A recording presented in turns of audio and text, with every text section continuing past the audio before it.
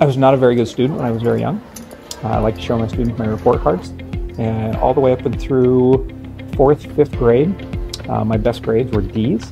I started to realize I was better at it when I was in middle school and high school. I didn't like my classes very much. It was very boring. I sat in my chair quite often just writing. I'm David Shick.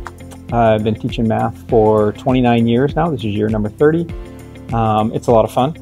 I had a college professor that had a big impact on me. He was my role model. His name was Kent Browninger. It was at a community college in Washington State. And he just looked like he was having fun every day, and he made class fun. And I thought, yeah, I'd like to do that. I would like to do what he does for a living. Math, I personally very like math, but I'm not good at math. Oh, I think math is really boring, but it's fine. My teaching philosophy and teaching math, I think the most important thing is that students feel like they're cared about, that they're interested in by their teachers.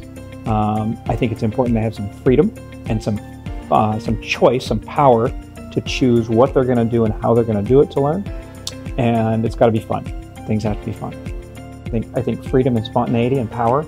Our students need power to choose activities at times, which direction is best for them.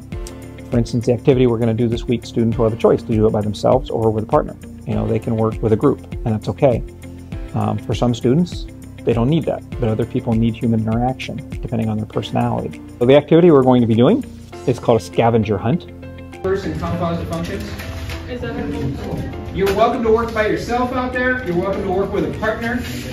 Let's hit it. Let's get her done. My best friend, my best partner. Let's go. Let's go. They get to move around. I usually give them a clipboard, and they write on the clipboard as they're moving place. It gives them the power to choose who they want to work with. They get to choose which problem they start on. They can do it by themselves. They can do it with a partner. They can do it with a gang of 3 people if they want and talk about it. I like it when students talk to each other about the problem solving, and I find that they learn from each other quite a bit more than me just standing in front of the room talking and trying to explain problems. Point P is for. P is the X value, putting X value here, and you get the Y value. And so what we do to make it a scavenger hunt is kids get individual problems.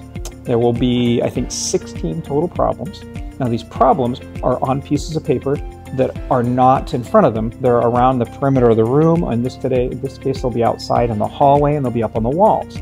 They have to solve a problem. When they get an answer, they have to go find that answer on another piece of paper. When they find the answer, they get a new problem. If they can't find the answer, that means they've made a mistake, and they have to go back and go figure out what they did wrong. But when they find the answer, it tells them which problem to do next. So there's a chain or an order of problems to do. But, and it just lets them work at their own pace as well. Some students will go faster. When I get a student who gets everything done rather quickly, I can have extra challenge problems for that particular student so they can kind of go at their own pace. I really like doing scavenger hunts as it helps me learn. It's also fun. I think it makes math more engaging to do, and it also helps me to understand the things we are learning better.